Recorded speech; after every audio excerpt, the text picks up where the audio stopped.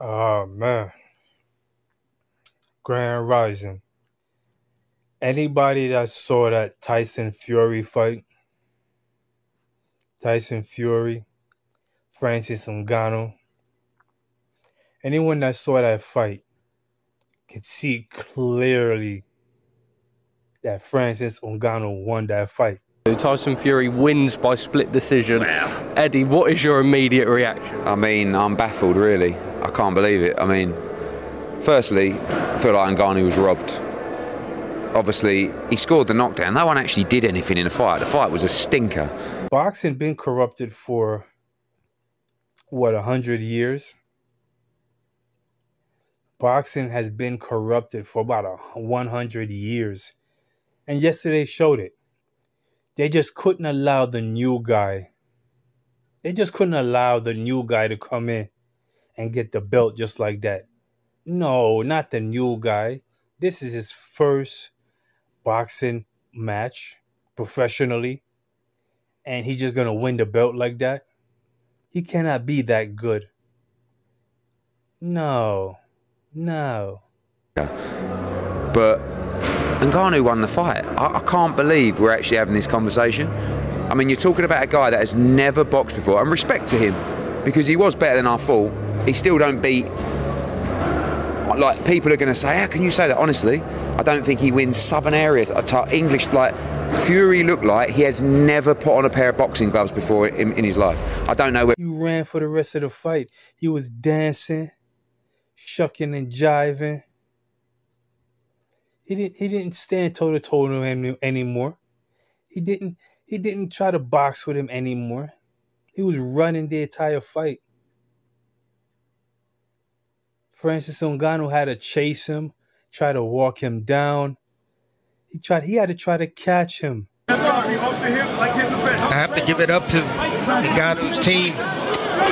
They've done a good job with him to get him prepared for Tyson Fury. Dewey Cooper. Yes. John Mbumba. Followed him out. Fury trying to come with an overhead right. When I was scoring the fight, I had Francis Ngannou up. I had Francis Ngannou up from the second round. From the second round, I had Francis Ngannou up when he knocked him down. And then after that, you had to look into the factor that Tyson Fury kept on running. He didn't want to be in that ring. He didn't want to be in that ring anymore. He didn't train. He didn't prepare himself. And another factor also. This is what really gets me. Everybody know that Tyson Fury cheats. And this is what Ronaldo saw in that last round. Oh, an elbow came in on the back end of that. What?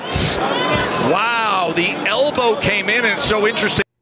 Tyson Fury is infamous for being a cheating-ass boxer. He's throwing elbows. He's throwing elbows. He's running. He's throwing elbows. And it still wasn't enough. I guess for the judges it was. If there's going to be a second fight, yeah, there's going to be a second fight because in the contract, I believe in the contract, there has to be a second fight. Will it be as big as the first fight or even bigger? Who knows? I honestly, I'm not even going to watch it. Maybe Francis Ngannou is going to be vindicated in the second fight. Maybe he will be vindicated in the second fight. But I feel the same way about boxing now as I feel about football. It's fake. It's rigged. There's an interview when Francis Ngannou even says, oh, that wasn't in the script. It didn't quite go to plan. That wasn't in the script, was it? No, that definitely wasn't in the script. Francis is a hell of a fighter, strong, big puncher, and a lot better boxer than we all thought he would ever be. What script? What do you mean by that? Was it just a saying that he was using, or was it a literal term that wasn't in the script. Is boxing rigged? No, I mean rigged. Is boxing scripted? Is it scripted? Did Francis Ngannou go against the script?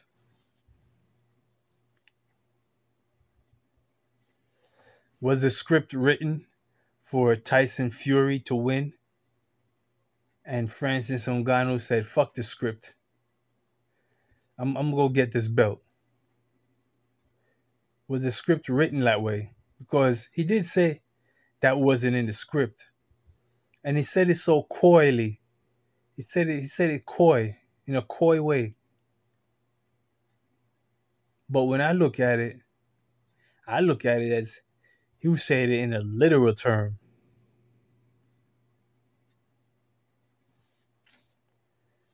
Top against Francis. Short left hand from Ngannou.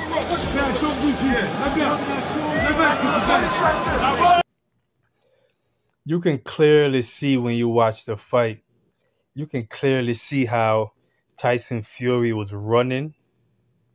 He didn't want no smoke. He didn't want no smoke no more. He got his senses knocked in. He knocked some senses in. For the uppercut on the inside. Francis upon separation trying to drive down a right hand. There's a right hand from Fury. He deliver it. Does he have the delivery system against an elite boxer? Punch as he turns Fury here in round. After that, he was trying to hug him the whole fight. He was trying to make love, not war. Childhood, enduring hard labor in the sand mines. You see the hesitation now coming from Ngannou.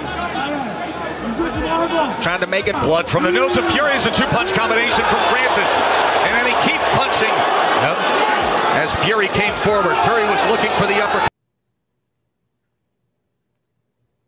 He was literally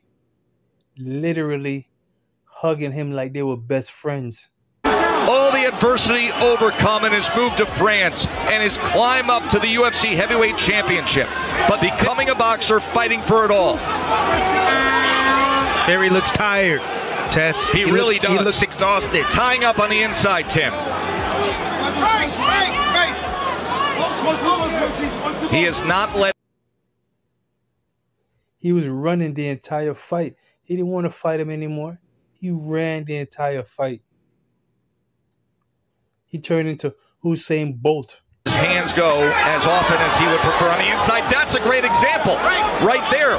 The willingness to wrap around the back of Francis Ngannou instead of throwing leather. Like they came to that ring to hug it out. Tyson Fury was really trying to hug it out.